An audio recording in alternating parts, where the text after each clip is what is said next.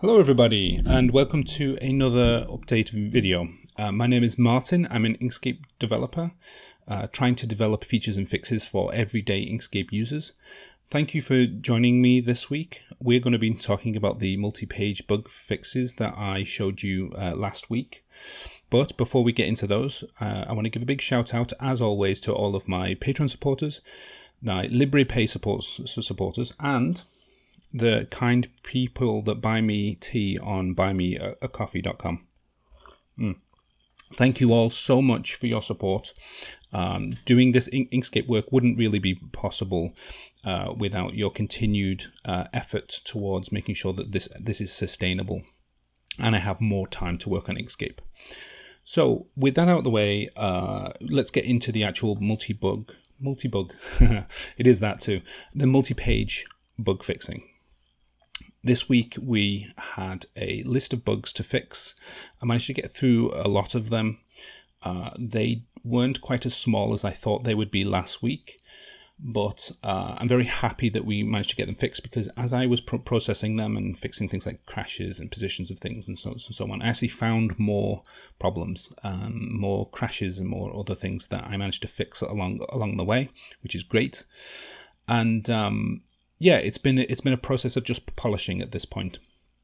The one thing that I did actually manage to do proactively was I needed to make sure that the viewport was a page that would appear as a page when you open an SVG that doesn't have multiple pages. This is for regressions, so that if we want to merge this into regular Inkscape, we need to prove that this is not going to disrupt the work of people that don't want multi-page work. And in order to do that, I think it's important to make sure that the viewport can still be shown as a regular page. So what I had to do is I had to separate all of the code, the visual code that paints the page to the screen, from the page construction and into its own sort of widget definition so that it can be used by both the viewport and also by the multi-page work, and hopefully now they will look the same. And I also wanted to make sure that the viewport and the first page could be shadowed, so like they would keep each other's size by default. Not that they always would, mind you, but that they could. And I think that's probably going to be important because there's a certain kind of expectation about what that viewport is that could be confusing, because we now have the concept of pages and also the concept of whatever this like preview box is that would show up in a if you opened it up in another program. Okay, so I'm going to continue doing the bug fixes for next week. I think there's still some things that are left to do, more polishing as always, to make sure that this feature can land for 1.2.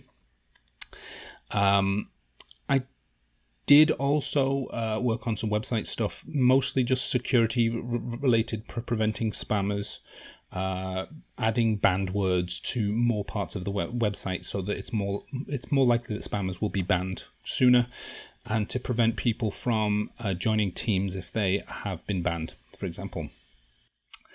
But that's about it for this week. Next week, I'm probably going to take it lightly because it's my birthday week.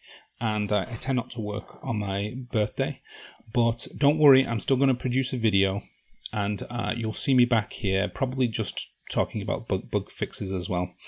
But do let me know and do try the builds. I'll put a link in the description below to make sure that you give it a try. Use PDF files that you think might break it, and report them to me, because the more examples I have, the more bugs that I'll be able to see immediately and fix sooner. And that's about it for this week. Thank you for joining me, and I hope to see you next week.